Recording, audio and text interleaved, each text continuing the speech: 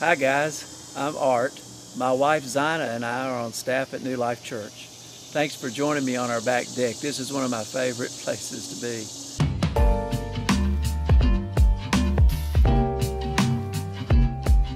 Our scriptures today are found in Psalms 112, 1 through 3. It says, "Hallelujah, blessed man, blessed woman who fear God, who cherish and relish His commandments, their children robust on the earth. And the homes of the upright, how blessed! Their houses brim with wealth and a generosity that never runs dry."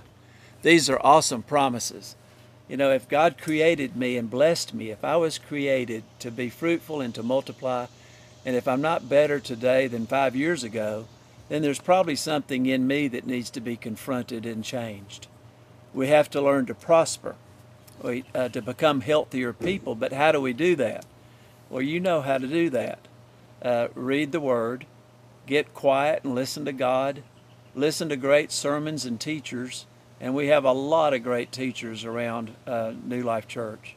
The second thing I thought about is just being intentional.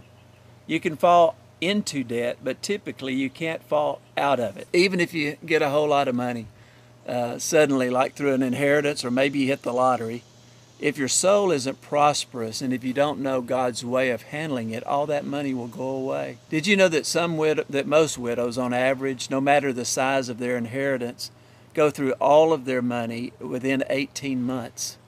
That's the truth. You have to learn discipline so that the blessings of God won't crush you. It takes a plan. And once you have a plan, you will experience freedom. That's the whole truth of this whole thing.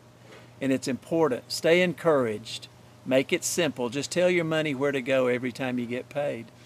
There are several people around New Life that can show you a great plan.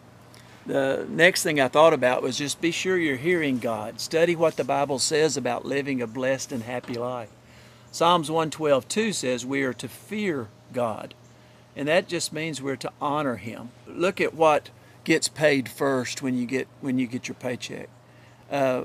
What you pay first is usually what you honor the most. Get a mentor. Get in community. Andy Stanley says, "Show me your 5 closest friends and I'll show you your destiny." Find someone that can show you how they did it. Just be humble and learn. Learning from my mistakes means that you don't have to make them. Don't be ashamed that you don't have it all together. No one has it all together. By the way, just think about, what do you listen to all the time? What do you consume the most? What are you learning that will make you better this time next year or the next 5 years? Are you happy with who you are becoming? Just put Jesus in the middle of all that you are. The last thing I thought about is don't quit when you mess up. We all mess up. I have made money mistakes. I was stupid with money most of my life, but I've changed. So own your stuff. Ask God to help you make some changes. And then relax. When we ask Him and seek Him first in these important things, He answers. And I've noticed that when my friends get a plan, they start honoring God, by tithing, paying off debt, that He shows up. And what should take a long time suddenly changes. According to this passage, when we fear and honor God, the outcomes are amazing. So here's the promise.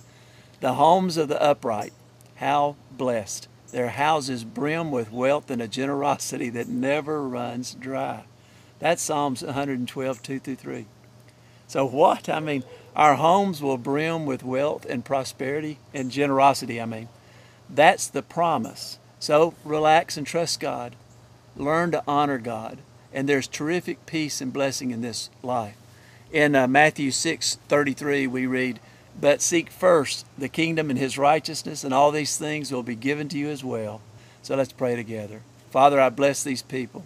I ask you in Jesus' name to cover them, to teach them, to help them to have courage and discipline, to learn your way. And Father, we thank you that your way is choosing life and is a happy life. Thank you for this. In Jesus' name, amen.